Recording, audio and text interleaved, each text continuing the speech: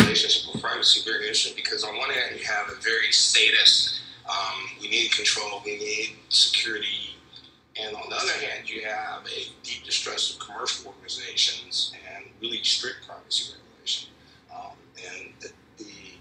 I just find that the dichotomy fascinating. Mm.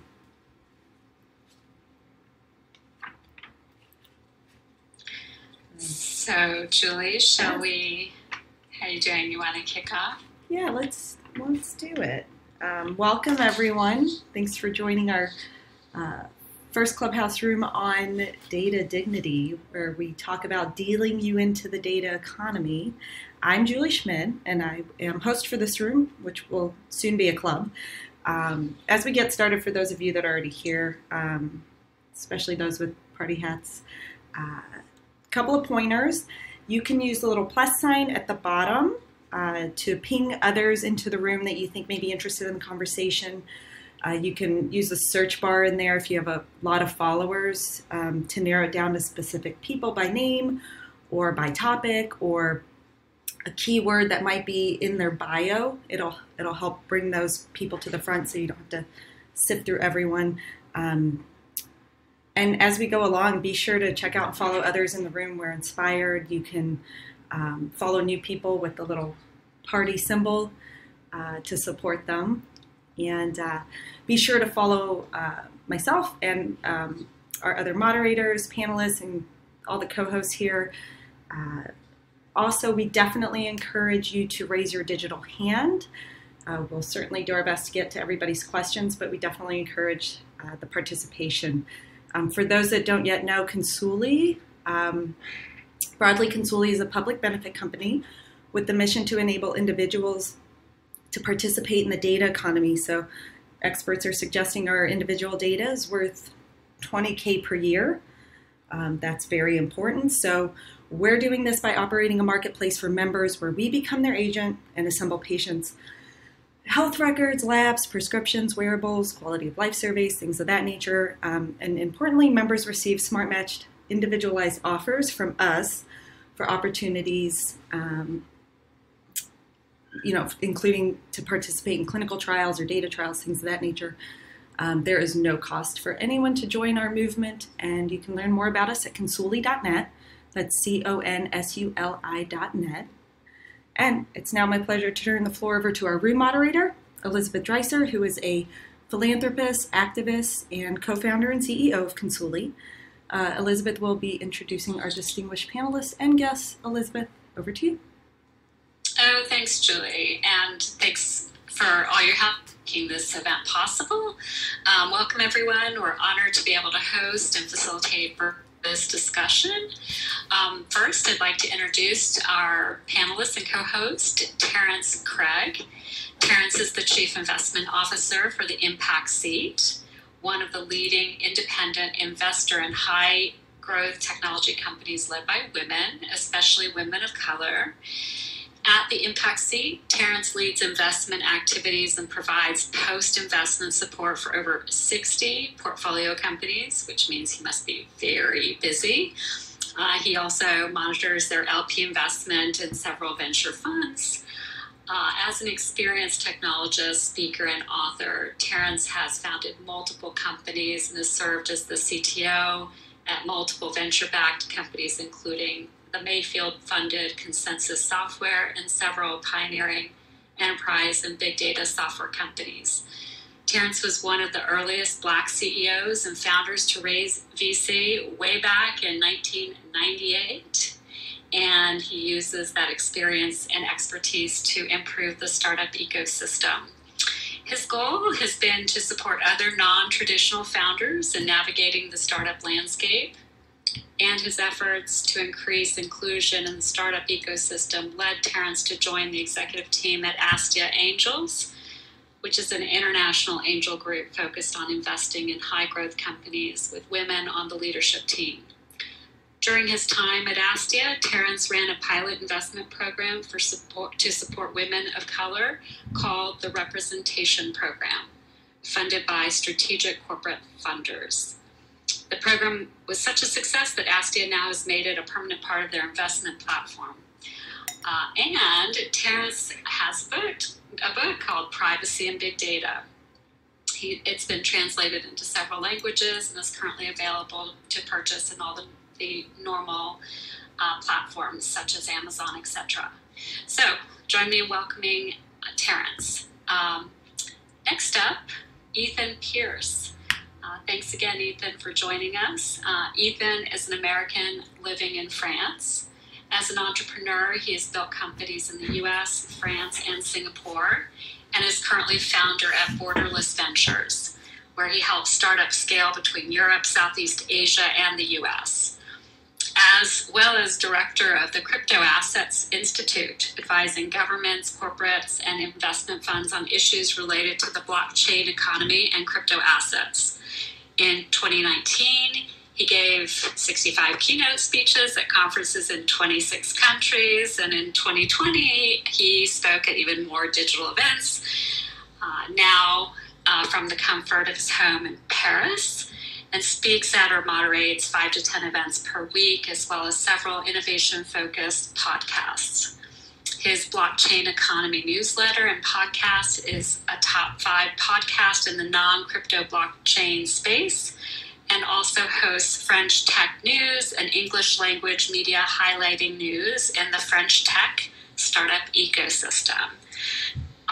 Welcome. Thank you so much for being here. And it over to Terrence briefly to introduce and share some perspectives on this topic, data dignity, dealing us up to the data economy. Terrence, over to you. Well, thank you very much, Elizabeth, and thank you for the kind introduction.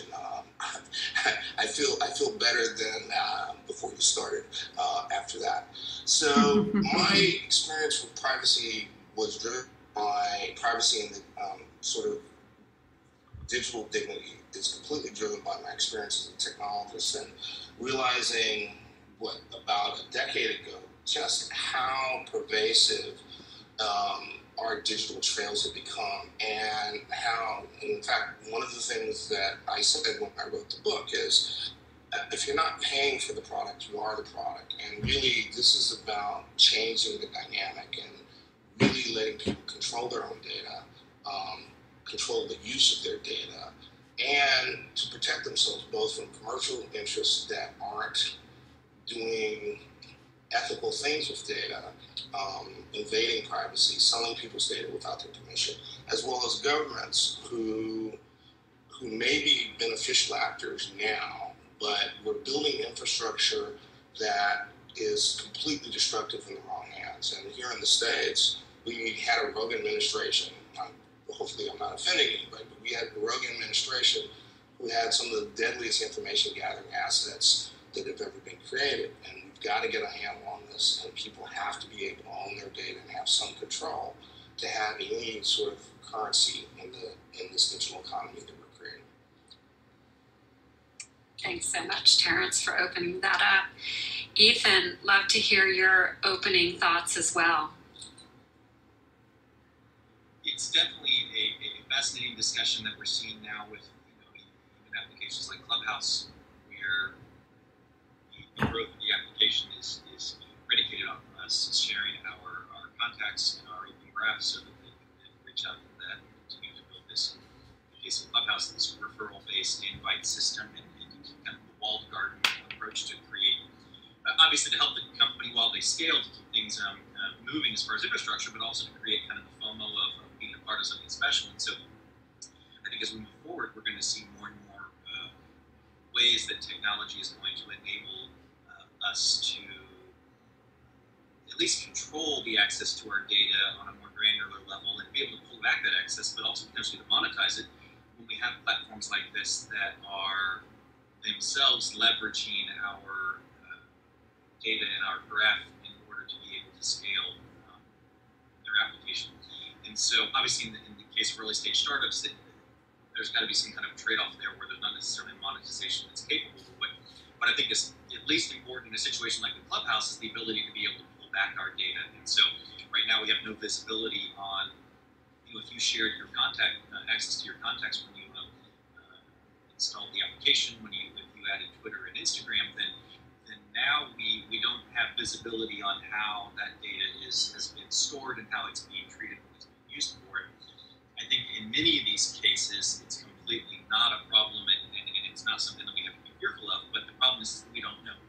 And so I think that as we move forward, we're going to see a lot of technology that's going to provide ways to control that. And I think while blockchain is often thrown around as a solution to all kinds of things that it's not actually a solution for, one of the best ways that it can potentially be used is the ability to create an access system to our personal information, whether it's digital IDs and then tying into our data, the ability for access control, so that instead of giving our data to a platform like Clubhouse, and I'm very pro Clubhouse, but in the sense of if I give them access to my contacts, I need to be able to pull that access back and actually have the information still, that it's not gone on and wandered around and being stored somewhere else.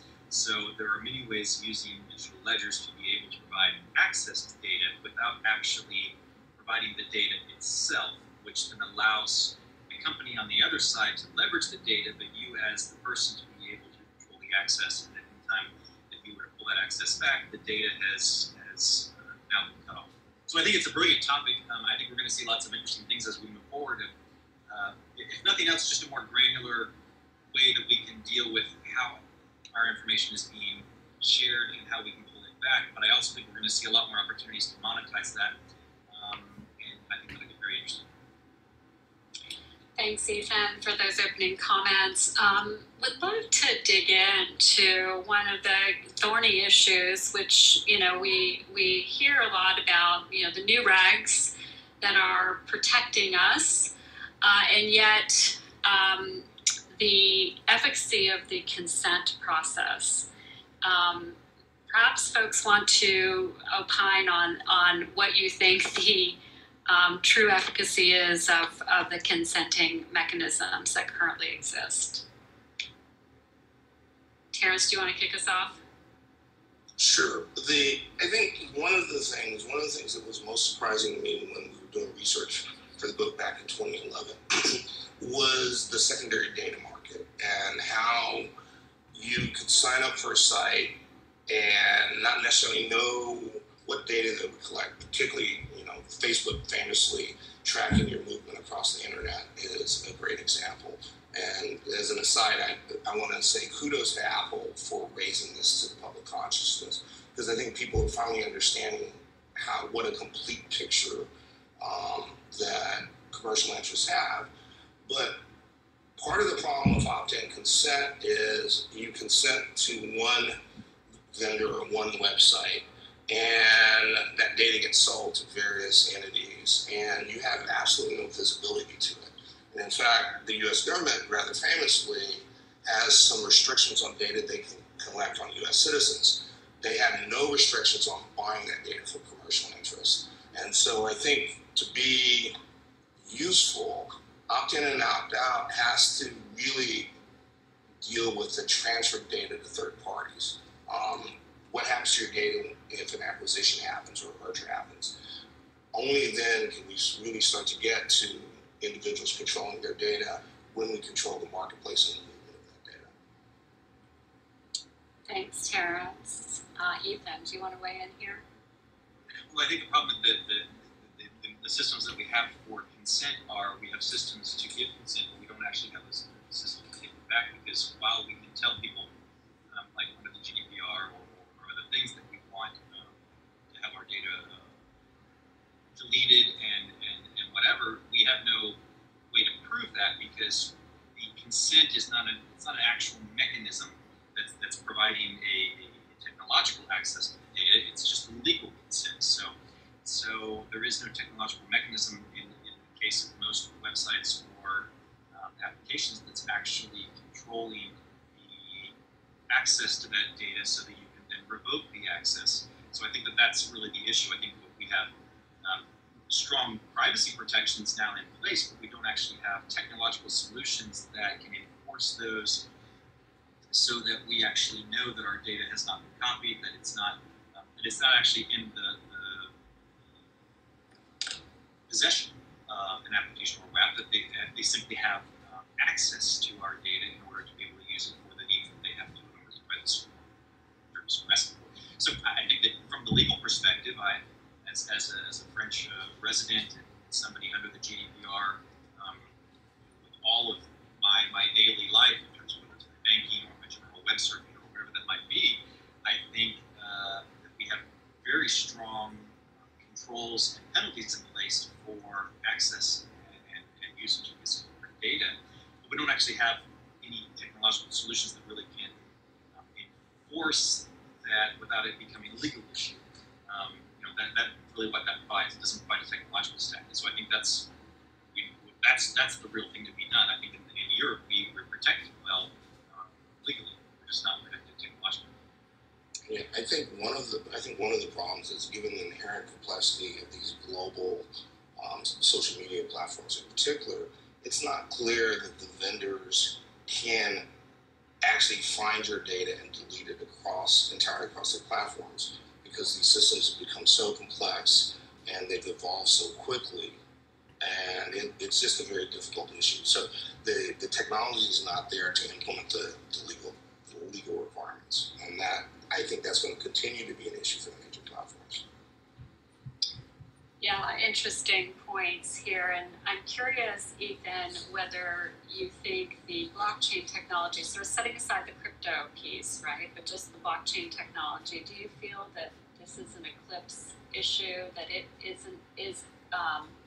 wasn't designed with this sort of give and take, turning on and off, and also this secondary and sort of third-party market?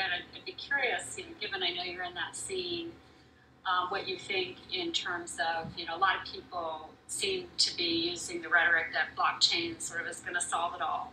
I'm curious what you say to Terrence's point here that that system, the systems have yet been built. So I'm curious about that.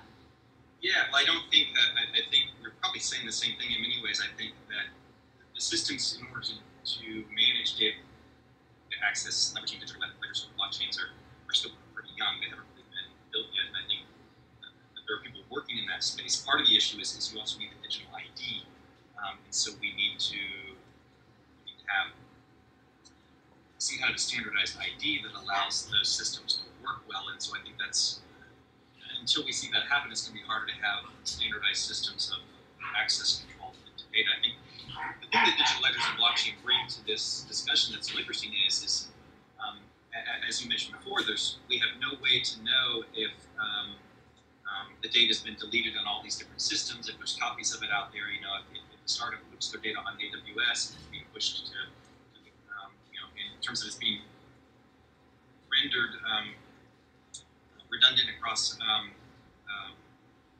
multiple servers, which is the whole point of the cloud computing aspect for them. How do we really know that that data has been deleted if we ask for it to be pulled back? Well, the whole point of using ledgers or blockchain in that situation is that they never got the data in the first place. You have your data, and it's stored wherever that data is stored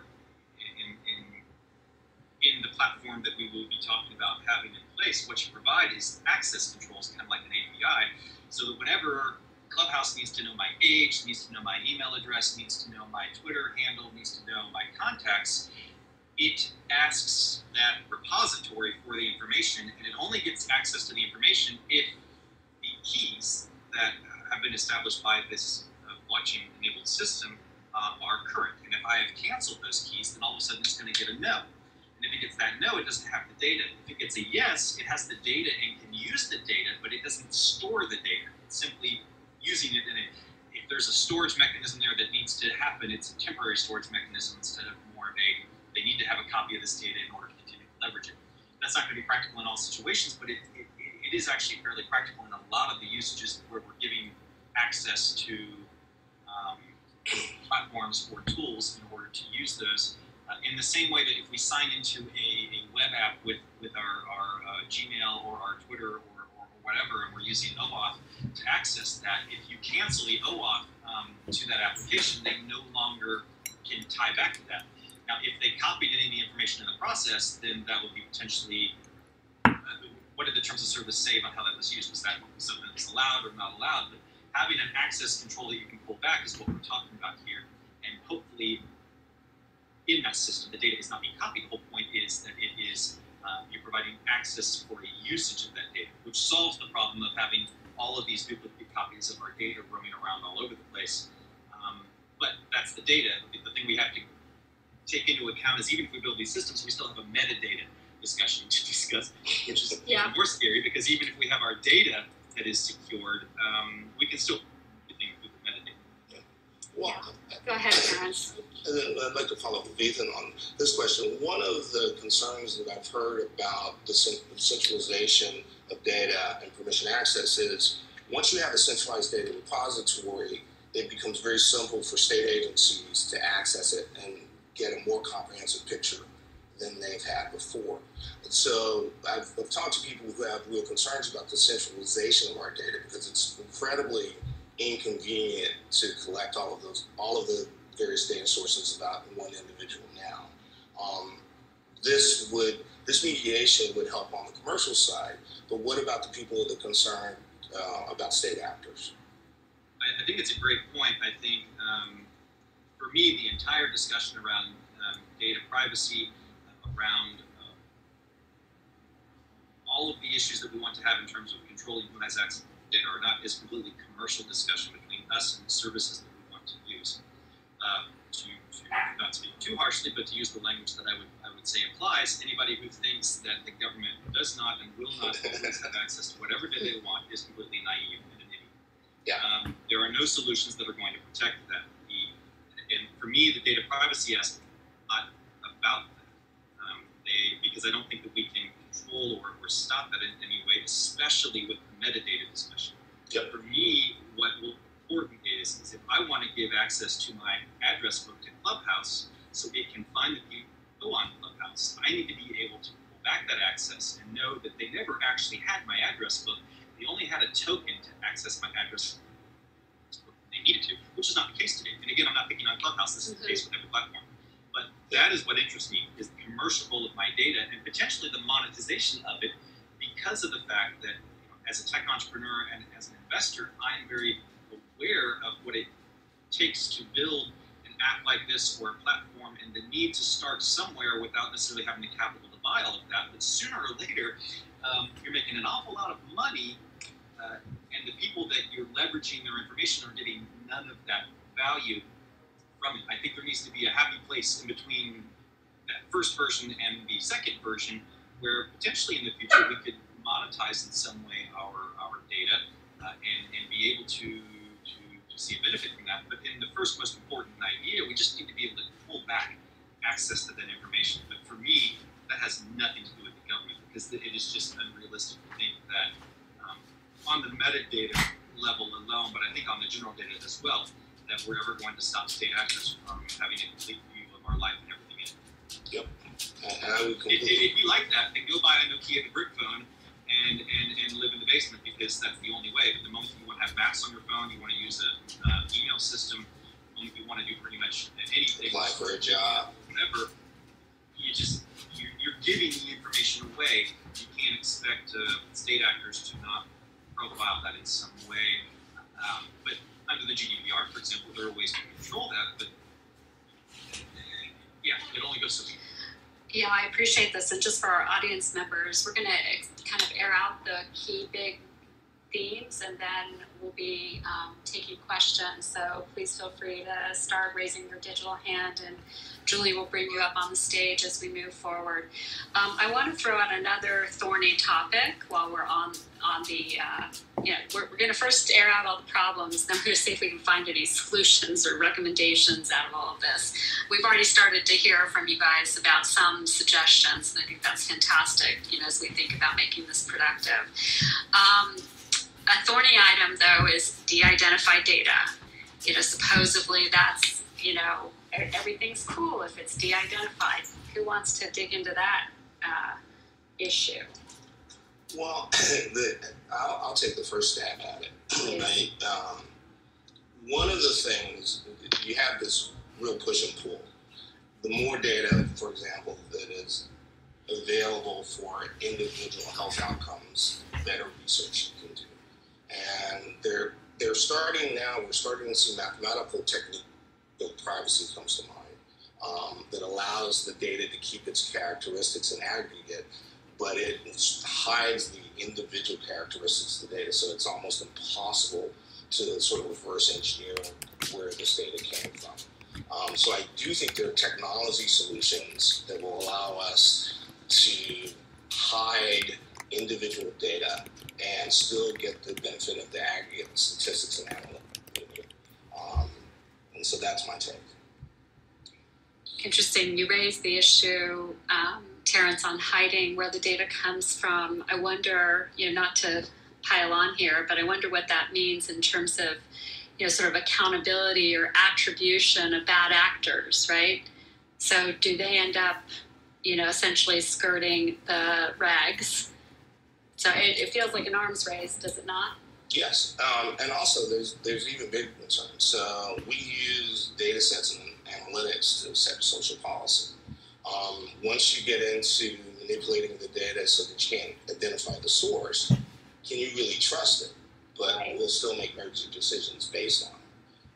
So there's a ton of issues to be dealt with. Yeah, I think lots here. Ethan, do you want to take on the de-identified data? And I know we audience members who will have something to say about this as well, and anything else that inspired.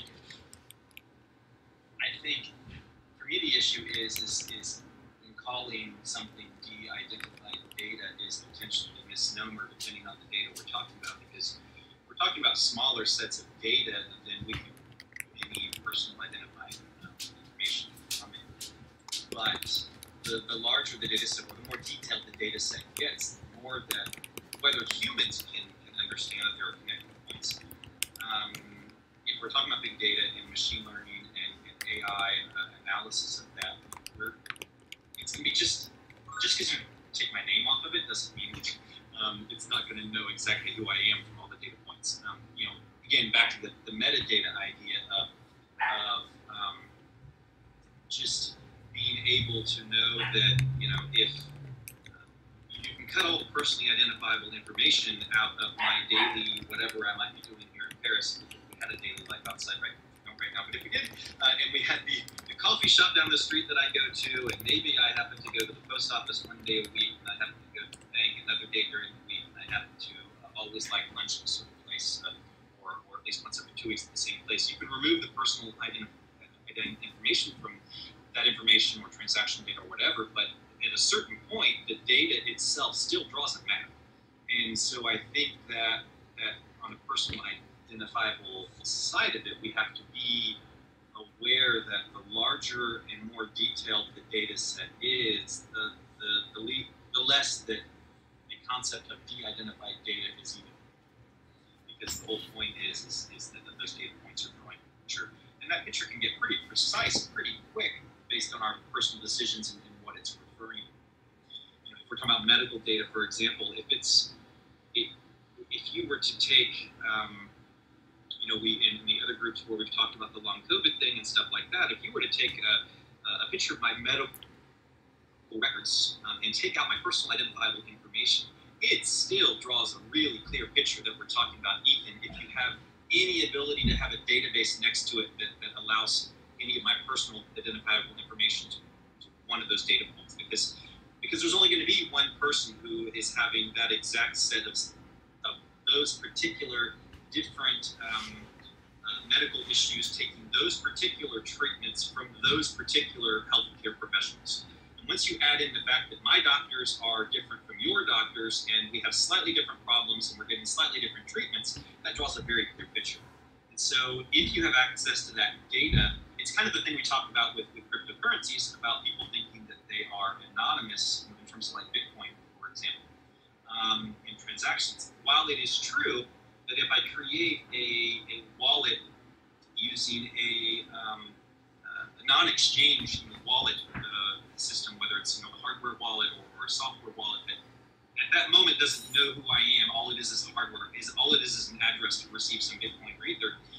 And I receive it from somebody, and then I send it to somebody else, and we do all kinds of bad things with that or good things with that. It doesn't really matter. Right now, completely anonymous in that scenario.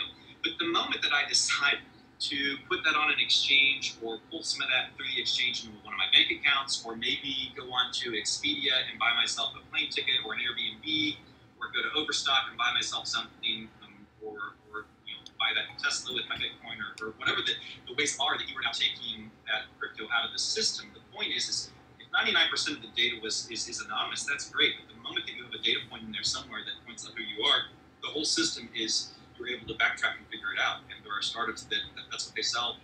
There's software solutions to the government and others now where the IRS can look at a wallet address and know everything about everybody connected to that, even though it's technically anonymous, simply because you were doing non-anonymous transactions somewhere in the system, and that makes all the other transactions no longer anonymous. So I think this idea of de-identified data is potentially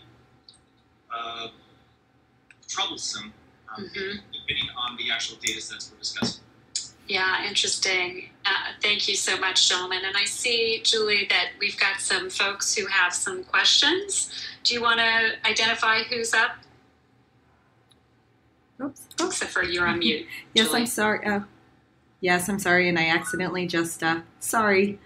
I'm going to invite you can pull Janice. it back up. I think you're trying to get Janice. Yeah, there you are. If you'd like to unmute yourself, you are up. Yeah, hi, hello, very interesting discussion. My name is Yanis, and I run a multinational organization that looks at the ways how to counter hostile influence operations, and also look at the emerging vulnerabilities. And as such, one part of our work has been looking at the data as a vulnerability. So I thought I might add a different perspective, but in fact I think quite similar, and probably a number of added considerations.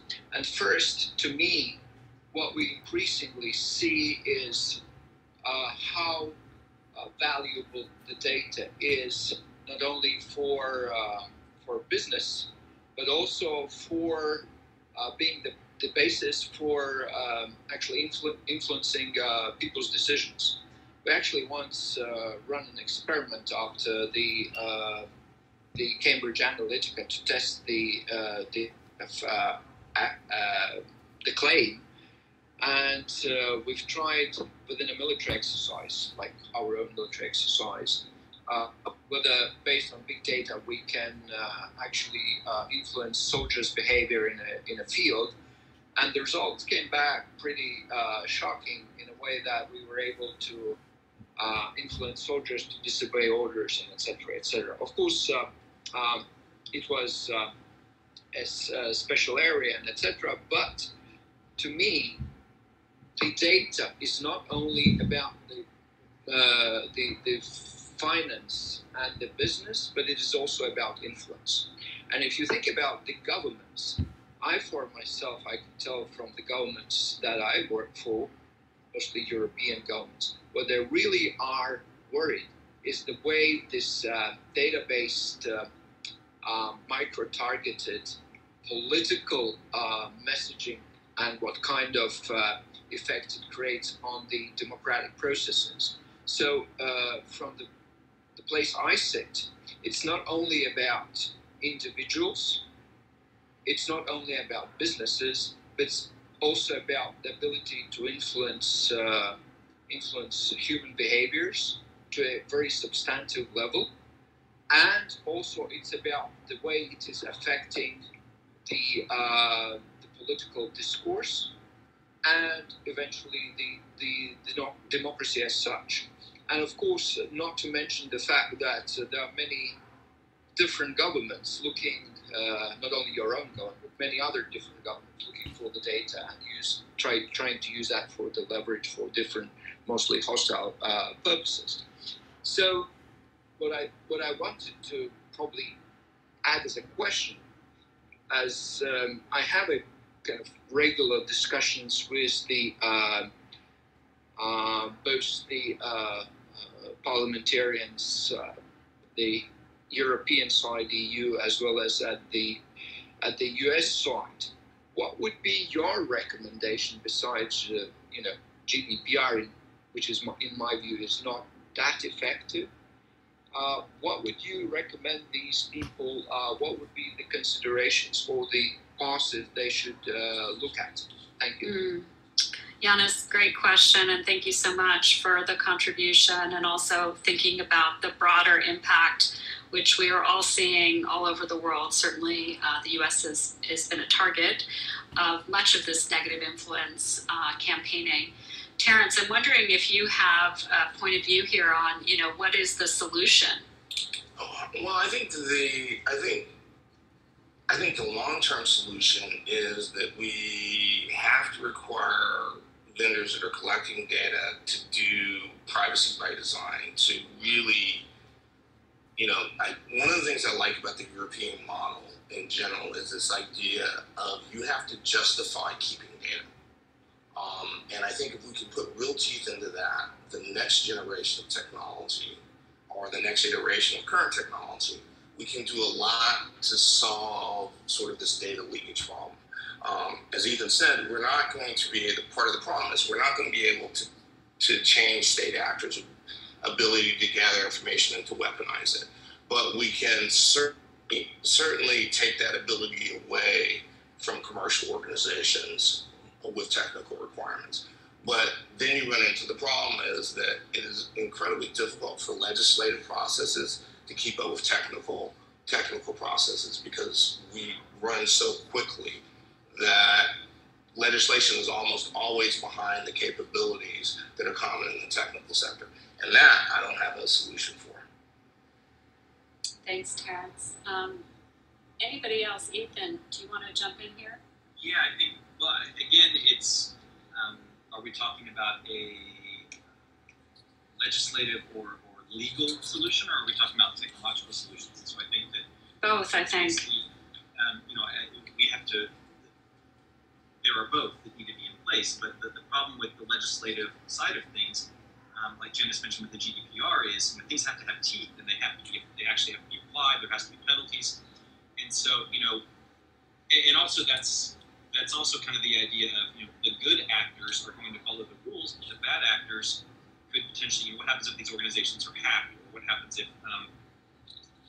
whatever that happens? Maybe an organization is great, but they have an employee that decides to do something wrong or whatever. So the legislative side of this is simply there to make sure that people have lines that they're supposed to stay in, but it doesn't make them stay in them, or even if it does on the macro level in terms of the organizational level, it still doesn't prevent bad things from happening.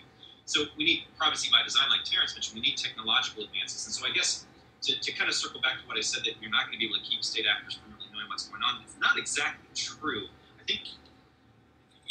I'm the one who said it, but what I would mean is that it is true now, but if we were doing,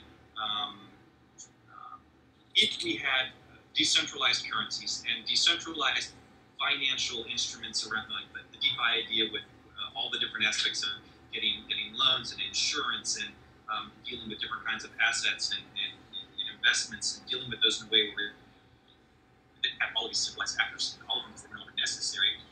If we had things where, for example, we see companies like Apple that are protecting or trying to protect our privacy more in the App Store by showing us what apps have, what kind of access they have to our information, by not providing access to devices and opening things up when governments ask them to. When we see the technology providers also creating processes and or technology that blocks that, then I think we actually get to a point where maybe it's even harder for these organizations to, when we're not talking about actually giving access to our data, we're talking about the fact that when we aren't giving access, that it's very hard to get access to the data without permission, but also on the metadata discussion or other things, there's less information there to get. So if everybody was spending digital currencies that were more private, not necessarily Bitcoin, but things that can actually have a more of an anonymous side to them or more private, if they were using VPNs that have a randomization aspect to them that make it much more harder to understand what you're doing whenever you surf, if your financial activities were going through DeFi solutions and not necessarily centralized financial solutions, blah, blah, blah. I think if we had all these different things kind of in place, then we would see a different place.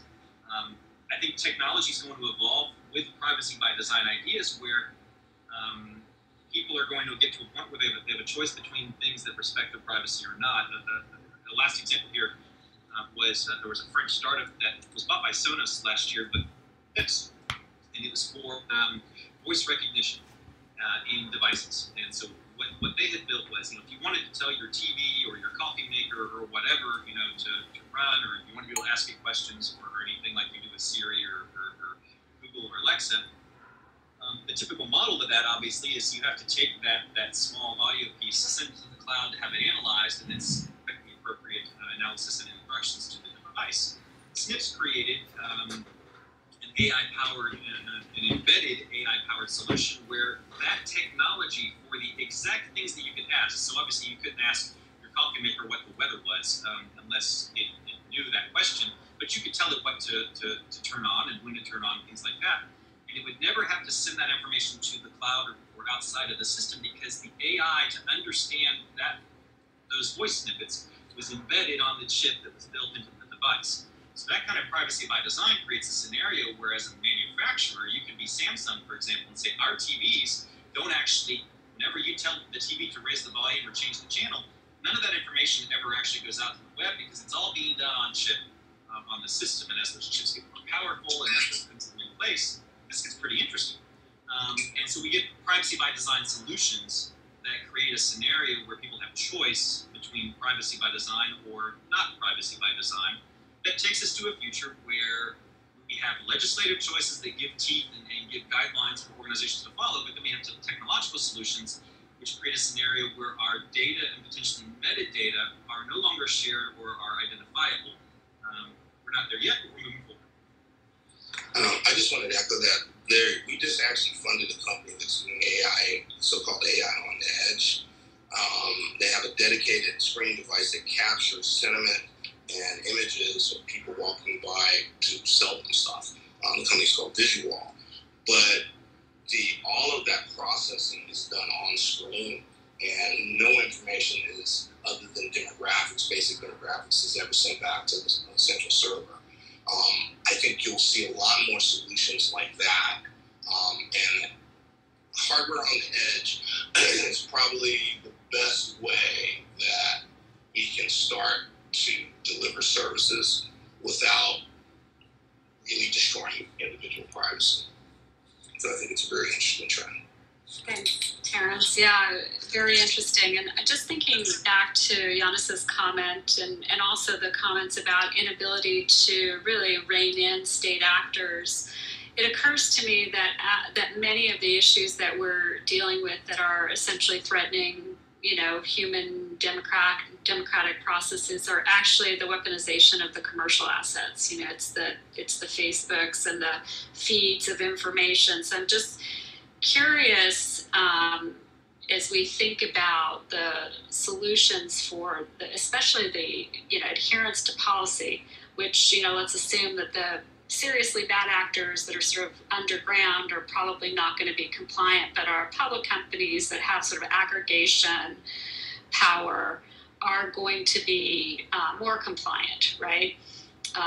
If for no other reason than they've got a lot of eyes on them.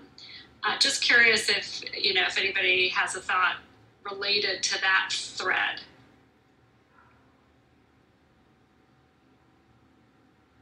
Yannis, if you're speaking, you're on mute, or Terrence, please feel free to jump in.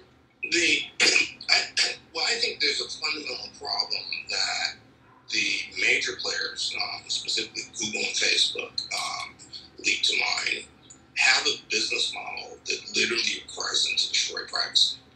And I think that Ethan is right.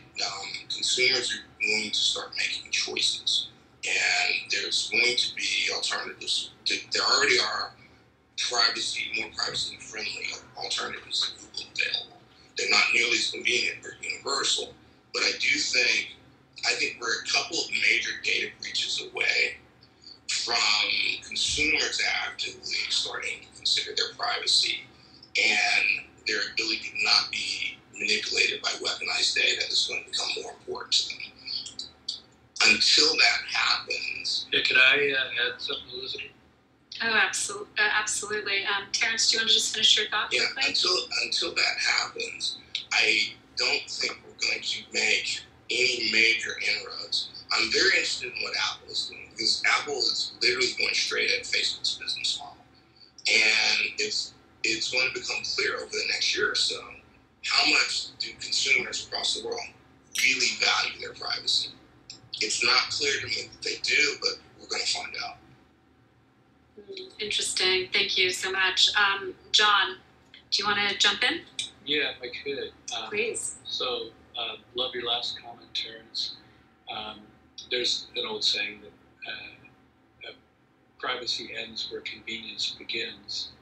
And so the Facebook model and all of the major social networks, Clubhouse remains to be seen, how they'll monetize all the data they have.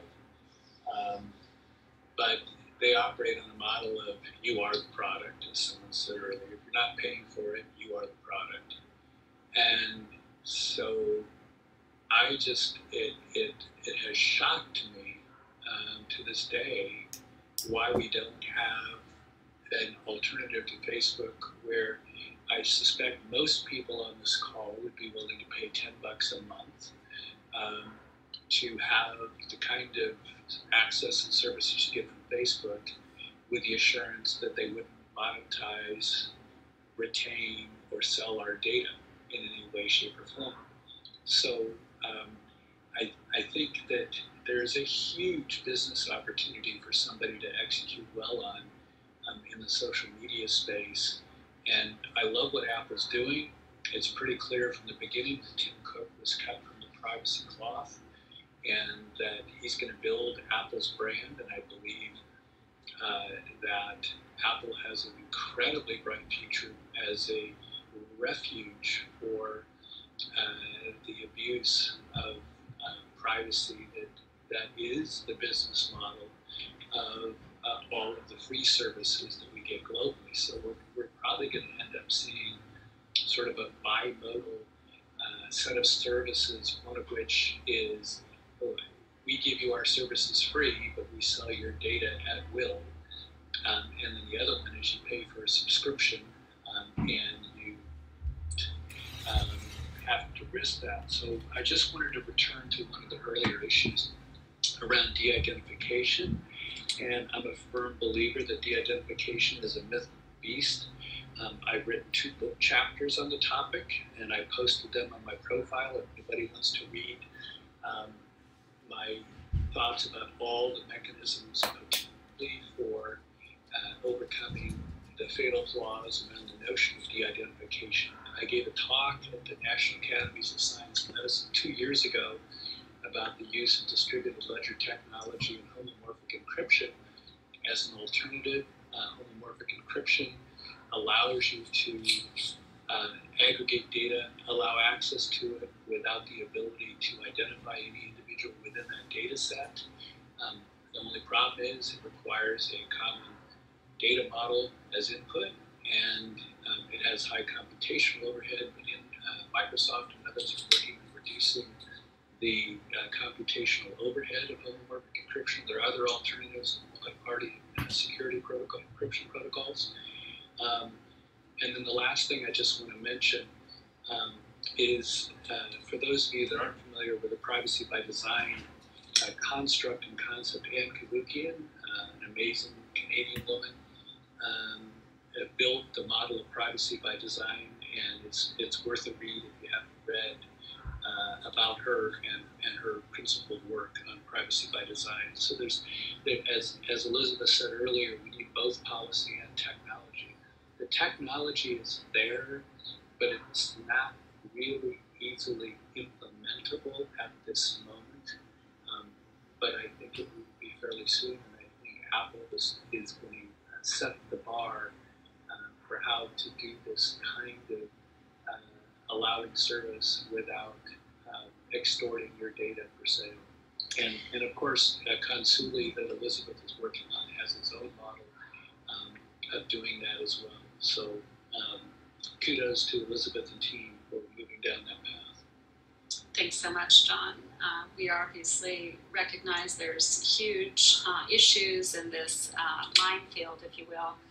I'm interested in opening up the dialogue since it's emerged, and John, you raised it as well as others, about just sort of social justice as it relates to these different models, right? And also really interested in putting on the table the discussion.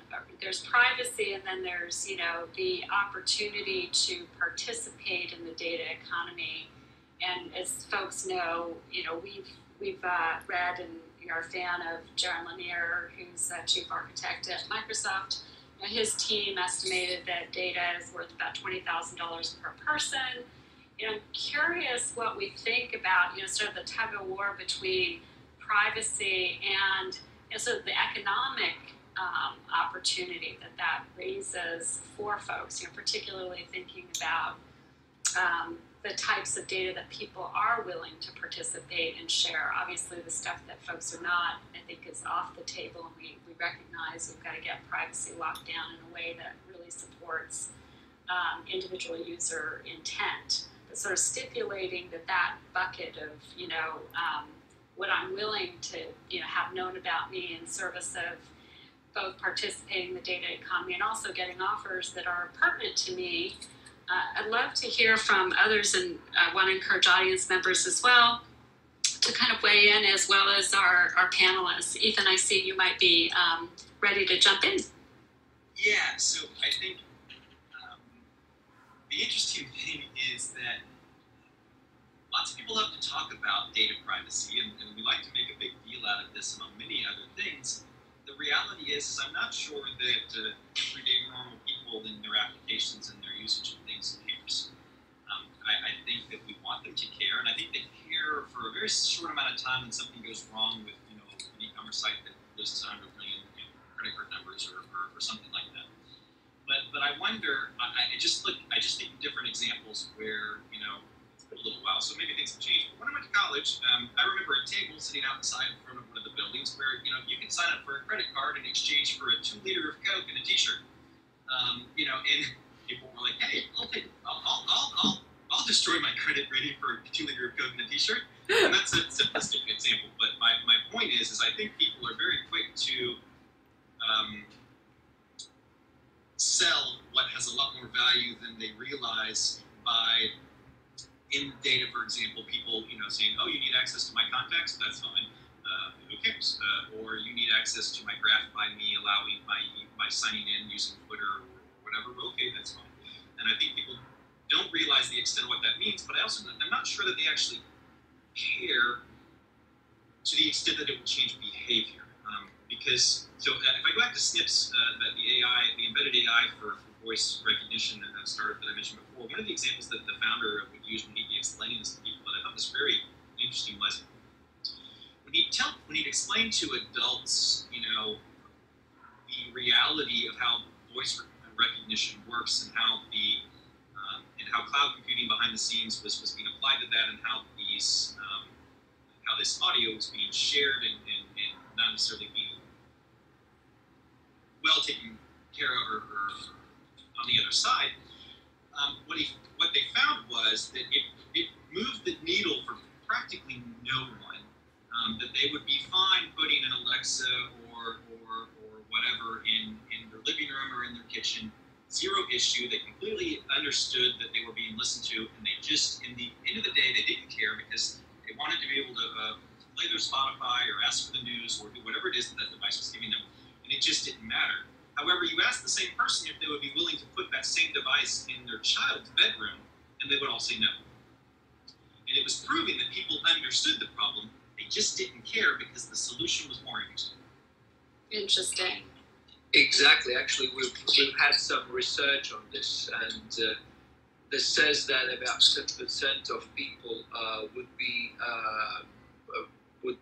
wary of sharing their data, and if properly educated, probably it would go up to 20%.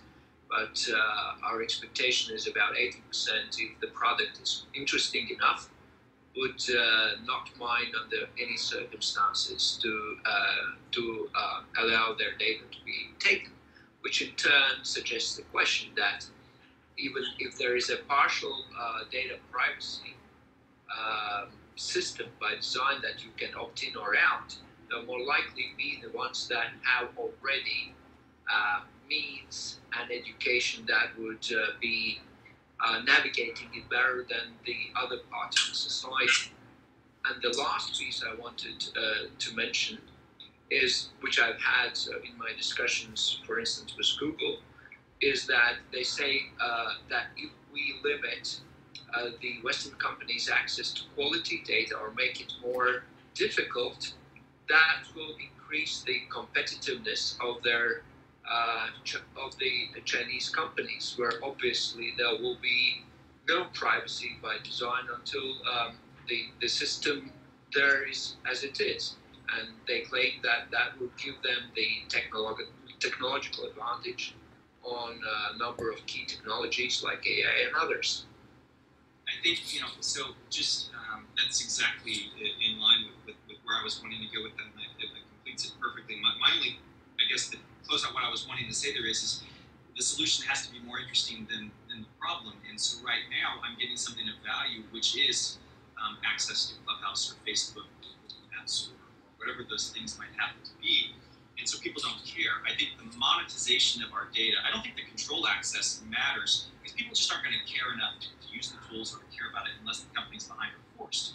But now if we create a scenario where our data could be monetized, now we're going to care about the tools, because the tools need to exist for me to monetize my data. And I have created a new solution, which is, well, now I actually do care about having an Alexa or a Siri or Google Home in my house, simply because I'm able to monetize through the usage of that scenario. So now privacy is not so much about me giving a crap about privacy and who has access to my data, it's about me monetizing that scenario. And I think we just need a stronger bait, in that scenario. There needs to be something more there, because I don't think people care. Yeah, as I said, my big concern about consumer-driven privacy is I don't think consumers care, and it's not clear to me that they will. But I do think monetization will drive the behavior that most of the people on the panel want, which is to enable people to have digital privacy. But I wanted to circle back to Elizabeth's, one aspect of Elizabeth's question about sort of the social context and, the difference in classes that we see. And one of the things to keep in mind is privacy has always been something that has been enjoyed by the elite. Europe has a sort of right to reputation that translates to right to privacy. That right to reputation was based on the right of the nobles to protect their identity. Privacy wasn't for serfs. And it's not clear, as our economy becomes more digital, it is not clear to me that people on the lower end of the economic scale will be able to afford privacy. I need to find a job. I want as many people to know about my qualifications as possible. Am I really going to trade a chance for a career for privacy? It seems unlikely. Yeah, well, I think that is the crux of the issue, and I wrote a white paper a number of years ago called The Economics of Privacy, and it's precisely your point. There are people today who pay a lot of money to have access to services without threats to their privacy, and it's very convoluted, it's very difficult, it makes it very difficult to be part of the public square. But I think what Apple is trying to do systematically is laudable, in that they're shifting the default mode to you may not have my data unless I allow you to have it, and if there are financial consequences to that or service consequences to that, at least the person makes an explicit decision about what they're willing to pay for the privacy in that context. There is a huge urban legend that millennials don't and post-millennials don't care about privacy. The Center for Democracy and Technology studied that years ago and published a report debunking that myth. The only reason millennials don't care is because they're profoundly ignorant of what the options are. But when you explicitly say, if this, then that, what would you do? their privacy preferences very much resemble almost every other generation. And so this mythology is based on the assumption that 20-somethings and 30-somethings really don't care. But they do care, they're just not paying attention. John, thank you for that. And actually, since we have a millennial on our panel, Julie is the host. Julie, can I yes, please weigh in. Sure. I actually really appreciate you saying that, John, because I'm a cusp end millennial. I think that for many people, it's really not a matter of not caring about privacy or caring that your data is going to be used for something. It's that I don't really think that a lot of people understand or know what giving up their data actually means in the long term or big picture. And they're kind of saying, sure, you can have my data in this like immediate, impulsive sort of way. So it's not, there's a little bit of a disconnect there in understanding kind of big picture. Thanks so much, Julie. And I'm wondering if, this is out to the audience too, raise your hand if you'd like to jump on the stage. I'm curious whether, to the point that was articulated before, if your data is in fact worth $20,000 a year, do you care a whole lot more about privacy? And, is that material or interesting? So curious if folks want to raise their hand and jump on stage and provide a perspective. Meanwhile, I see that we just got one of our other friends here. Michael, I want to give you an opportunity to jump on the stage if you'd like. Thanks, Elizabeth. I apologize for joining late because it sounds like a really intriguing discussion that's been going on. I will just simply add something. It's a little bit of a perspective here because we throw around the terms millennial and Gen Z and certainly other generational terms quite passively, almost as if everybody understands that. But to just give a little perspective on this, when we say millennials, we got to recognize that the oldest millennials are now 40 years old. And I think that one of the things that was being brought up here, I think Terrence, you mentioned this, was related to, and John, I think you were talking about the fallacy of not caring. The fact of the matter is that the millennial generation has now come into many other things, including home ownership. They've come into families. They've come into really grinding it out in the workforce through certain recessionary things that we've had to go through. And therefore, it may not be so much a mindset as much as it's a reality of living. The fact that your data, your personal data, your medical data, et cetera, now has implications to what it is that you are doing in your real life. And so, as you start to look back at Gen Z, which is technically, people under the age of 24, they haven't necessarily quite gotten there, but they're going to be affected in much the same way. So to Julie's point that it's really, it's not a genetic kind of thing, but that the generational thing is more relative to what is the ecosystem that you're working in, and therefore what does that data, what does it have as value to you, and what do you feel like you need to protect? Hopefully Thanks so much. That makes some sense. It's a good reminder. Thank you for recasting sort of the generational buckets. Really helpful. Julie, I think we have somebody who wants to say something. Yeah, Tara, I'd like to invite you to go ahead and speak. Yeah, thank you so much for having this discussion. I just wanted to chime in when you mentioned the millennials and what goes into their, will they be able to, or would they be wanting to give up on their privacy if it was worth $20,000? So I'm actually studying, and one of the lectures that we had was actually talking about privacy issues in tech. And when I have these conversations with people around, I think a large part of it is a misconception understanding how it is going to affect them. And I think the way they perceive it is that, oh, it is going to be for our benefit because they are going to, these tech companies are going to use our data to make it more efficient for us to utilize resources, make life convenient. But I was just going through this book called The Age of Surveillance, and the kind of things that are mentioned there, and how our data would be used as a commodity in exchange market, where actually the stocks, they'll not be stocks, but they'll be data that will be traded and things like that, and that's scary, I think. So that's one that a lot of people cannot perceive what could be the repercussions. And second is that I think these social media platforms or tech has become such an integral part of life that it is very difficult to survive in the society without it.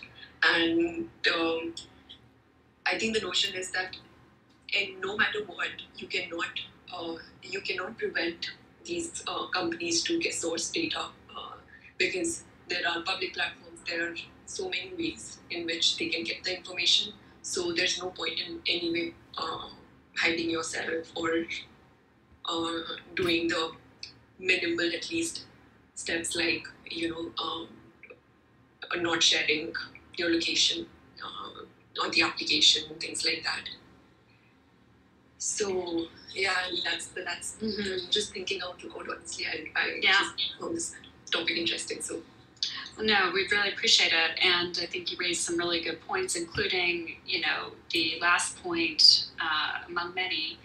This sort of the sense of it's pointless. You can't opt out enough times. How many times do you have to do the same thing as an individual? It's it's another chore. Right, that doesn't necessarily feel doable. And I think you're raising the issue of the distinction between the individual navigating against a system versus a collective navigating, the system. So I don't know if am I breaking up, guys, or can you hear me? Oh, I can hear you. Okay, I got a notice that said that I was breaking up, so new to that. Okay, so Julie, I think that we maybe have some other guests that want to say something. Yeah, Jessica? Hello, everyone. Thank you for the opportunity to speak. Yeah, I just wanted to echo that. I think a lot, I'm a millennial, and I do know a lot of Gen Zers, talk to them, and I do think that a lot of people do care, but it really comes down to the lack of option. A lot of young people also are opting out of social media specifically, so I don't think that it's this lack of care. I think it's like more of a lack of option and the overwhelm. So I just wanted to echo and add to that. Thank you. Thank you so much. I want to turn our attention, if we can, for a moment. And folks, if you want to raise your hand, please continue to do so. We'll call on as many as we can. I want to raise the question on privacy as it relates to our biological data, and I'm somewhat leveraging the fact that we have a wonderful, esteemed colleague here on the panel as well, Dr. John Madison, and the topic is DNA. I don't know if folks caught the 60 Minutes episode a few weeks ago, really sort of expositing the lack of privacy, particularly as it relates to the theme of DNA. John, may I ask you to opine? Sure, and I already took it down, but earlier I posted the 2 book chapters I've written on exactly that topic. And the issue is that your DNA is uniquely yours, unless you have an identical twin. And even then, it's not 100% identical, and even then, when it's read on different machines at different times, on different specimens, or even on the same specimen, you get different results based upon how the DNA is unfolded and read, and deep read or shallow read. And so, for the most part, it's fair to say that you're the only person on the planet with your DNA. So if you store your DNA, so this is the conundrum for all privacy solutions. Is anywhere your identity is attached to your DNA, that system is likely to be hackable. And if you can hack it, you can reverse identity. You can re-identify who you are from your DNA. So some of the mechanisms that have been proposed for managing privacy in that context is what's called data perturbation. And I talk about all this in those book chapters. But data perturbation is where you randomly modify inconsequential elements of data. So if your base sequence is TTGA-TG, you could substitute a single letter, and if it's in junk DNA, it may take someone off the course of re-identifying you, but we only barely have scratched the surface of understanding DNA. So the notion that was promoted shortly after the sequencing of the first human genome, that most of our genome is junk, was patently absurd at the outset. Indeed. Because why would we spend the energy to replicate every single one of those base pairs, 3.2 billion base pairs every time the cell divides? So the point is that if you're really going to use the DNA for research purposes, you can't de-identify it. The only way to de-identify it is to permanently break its link to you. But if anywhere else in the universe, like 23andMe, you've submitted your DNA and Chinese interests have bought access to those data, or any of the pharmaceutical companies, they can do the match. They can figure out who you are. Re-identification is child's play in the era of genomics. And I've had this discussion with all the database and privacy leads at Google, and privately, frankly, they all 100% agree with that assertion.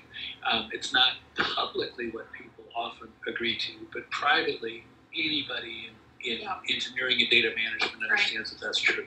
Well, and I think I think the current mask du jour is, it's de-identified, right? As if, that is the magic elixir that solves all.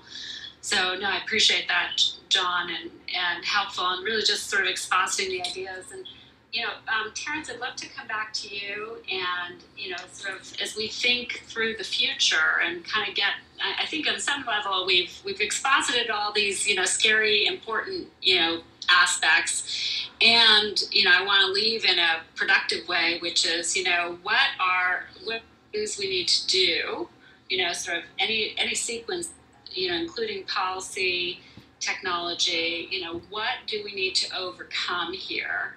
And what's the future vision, sort of on an optimistic, what we want. If we're creating the world that we want, right, which we all are, what do we want? Well, I think, if you care about privacy, you should be supporting Apple, because Apple is the only large organization that I think is really interested in individual privacy in the tech sector. So please allow me to amplify that. Apple is the only one who gives an F about privacy, and they're building their brand on it, and we should support that. If we don't support that economically in every possible way, already Mark Zuckerberg has challenged Tim Cook on this issue, saying, you just want all the data for yourself, and you're trying to, squirrel away your revenue at our expense. Well, look in the mirror, Mr. Mark. Yeah. Tell us how you really feel. Yeah, exactly. I think the other thing we need to do, the other thing that needs to happen is, at a policy level, we need to put real teeth into privacy regulation. California has actually done a reasonable job of putting real teeth into privacy, and you're starting to see new startups change their behavior because of it. But we need a national, with real teeth law to make tech obey. Period. The other thing I think is we need to start educating policymakers. One of the scariest things is that policymakers don't understand how data can be manipulated, how it can be weaponized, how it's collected, and there needs to be an education process, because one of the real issues, one of the reasons we have all the privacy issues we do, is that the people who make our laws aren't technologists, and they don't understand many of the issues. And without further education, I don't see how that changes. That's, I think, an excellent point, and I might add a footnote, which is let's educate their staffers who actually, do the work and write the laws. I mean, it's both, right? It's the staffers and they tend to stay and have that sort of continuity. I think that's a great suggestion. Other suggestions, John, if you're sort of looking forward, what do we need to do besides supporting Apple and all of that, which we stipulate? I think the most important thing is to support any solution sets, whether it's Consuli or whether it's Citizen spelled with the first I is double I, whether it's Luna DNA, whether it's Nebula Genomics, whether it's Indays, INDAIS, which is started by a friend of mine that is targeted at the same solution. Always there are different use cases that people are building, including Consuli. But we need to draw attention to each of these and let the free market of choice allow people to choose which data they want to protect in what way, using which tech stack. But the founders of all these companies are truly dedicated to solving this problem. In the meantime, Apple is the clear big play, but there are lots of other opportunities out there to address this, and we need to educate people about just what's happening. And when someone says, do I care if my contact list is monetized? The answer for me is hell yes. I could lose some friends who would be very upset if they knew that their cell phone numbers were being sold because they have gone through all kinds of contortions to protect their privacy. Some of them have 6 different cell phone numbers that they use for different privacy levels. So this is the economics of privacy. As Terrence said earlier, we're never going to have a solution that everybody is willing to pay for their privacy. There is an economics to privacy, but we need to provide options for those of us who have the resources and are willing to pay for it. And it's totally possible. We're just not there yet. Got it. Anything to say on the policy side specifically, wondering what you think, sort of thinking about our new federal regulators and, thinking about your history in healthcare, John, what policy changes do you perceive? Yeah, HIPAA was written by brilliant people who were Sharon Terry, one of the people who's working with Luna DNA. Can you just say what HIPAA is? Because we got a lot of healthcare texts here. Sure. Healthcare Information Portability Act. It is the legal root under which all privacy is managed in healthcare, and as to why it falls far short. Because it doesn't even cover, for example, long-term care disability protection for those kinds of issues. And the reason for that is that the lobbies in Washington were so powerful, they knew if they tried to incorporate protections for the use cases, the whole thing would have fallen apart, and it barely passed through. But there's a section of HIPAA which allows for the free use of de-identified healthcare data if you remove specified identifiers like name, birth date, zip code, yada yada. Mm-hmm. That's like absurdly outdated. Super outdated. And the authors knew that at the time. Yeah. But they did the best they could in the political environment. So what we need to answer your question, Elizabeth, is we need to have a rewrite of that in the modern context. And GDPR, while it's poorly written, and it's really poorly written, and while it's far from perfect, it sets some objectives, policy objectives. So my view is I've done a lot of markup of legislation, been on a number of FACAs, which are the hearings that they have in D.C.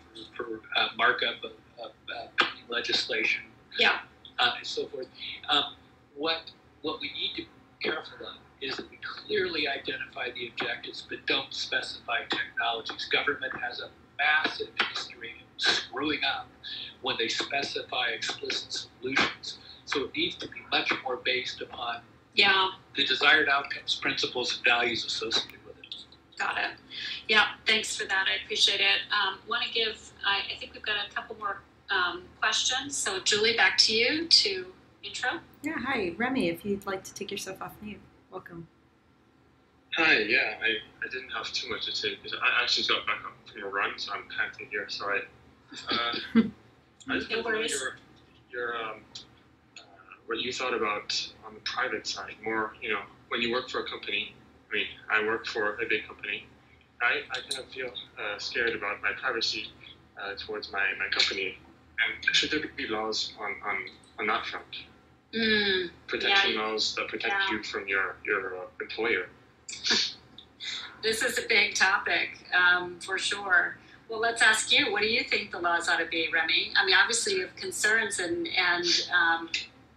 probably rightfully so, right? I mean, I know, for example, many employers, have historically had policies, that are designed to ensure that they own everything, including all correspondence, and privacy is out the window on any employer platform. I'm curious what you think the ideal state would be, Remy.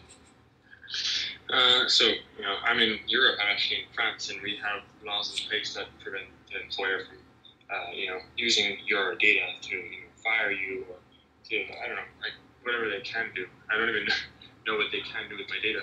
I don't know. I don't trust 100%. I know that they don't look into me into my data on purpose. Now, if they had suspicion, I don't know what what would be possible. My private life and my work life are completely, there's a brick wall between both of them. Mm-hmm.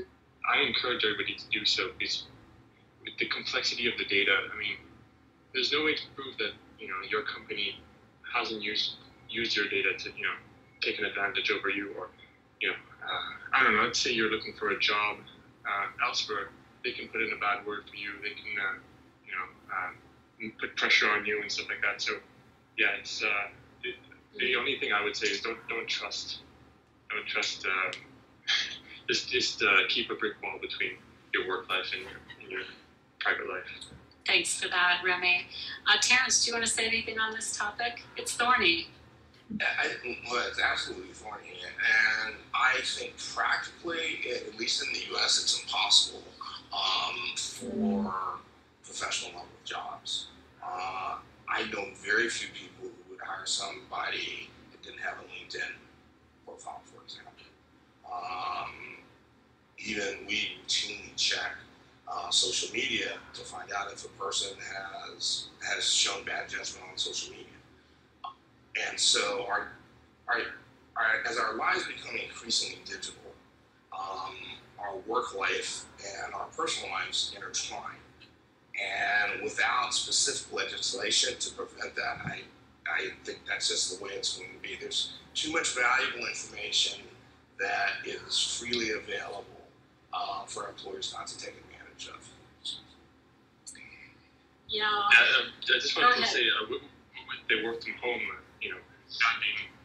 just accenting the amount of data that we share from work and from home. There's no even time and location difference between your actions. So let's say I take a personal action at home at 6 p.m. Is that on work time at work?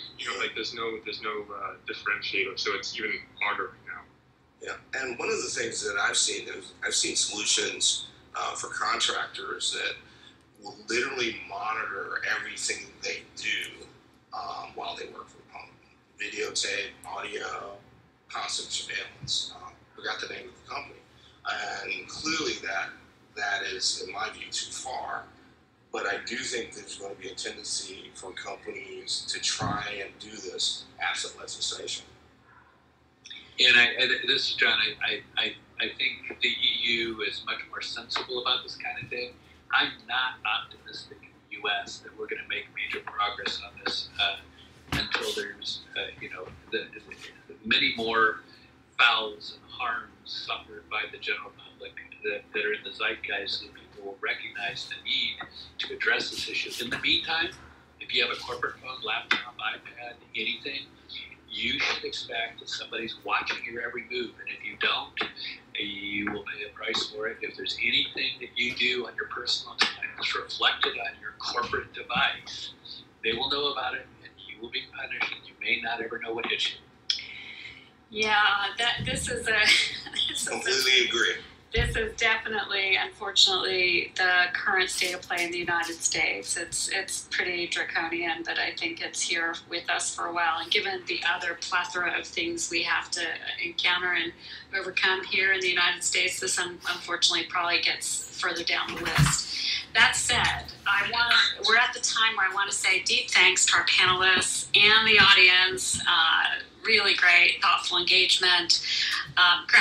Deep gratitude to Julie for helping pull this dialogue together. This is the inaugural discussion. Soon this will become a club. Julie, I'm going to pass it back to you for just our final announcements. Thanks everyone for a very interesting and engaging conversation on this topic that could just go on forever. In closing, I'm Julie Szmyd, and I'm project manager at Consuli. We're hosting this room, soon to be club. So just some things to note. Please follow me and Elizabeth and our other moderators, Terrence, Michael, John, and you can see on my profile, as well as Elizabeth's and Michael's, are Consuli's various rooms that we're hosting. We've got this one that will be weekly, as well as Friday one on clinical trials, and one discussing long COVID with patients and researchers on Wednesdays. All that detail is in my bio, as well as a way to contact us directly. So my email is there. You can find us on LinkedIn. We definitely encourage you to reach out and contact us for any questions, comments, feedback. We'd love to hear from you. Be sure to follow other people in the room if you found any of that interesting. And I hope you join us next week. Again, for all of those that don't know what Consuli is, broadly, Consuli is a public benefit company with a mission to enable individuals to participate in the data economy. As we discussed, experts do suggest our individual data is worth about $20,000 per year, so this is pretty important. We are doing this by operating a marketplace for members where we become their agent and assemble patients' health records, labs, prescriptions, wearables, quality of life surveys, all those sorts of things. And members receive smart-matched, individualized offers from us for opportunities, including the ability to participate in clinical trials, data trials, things of that nature. And if any members want to participate in long COVID or any clinical trials, you can sign up to be matched to a study at consuli.net. That's consuli.net. There's no cost to join our movement for data dignity. And you can learn more about us on our websites, as well as Panelists, Terrence, and social John. media. Well, everyone. Thank you so much. Thanks a lot. A lot of fun. Have a good day, everybody. Thank you. Thank you very much. Goodbye.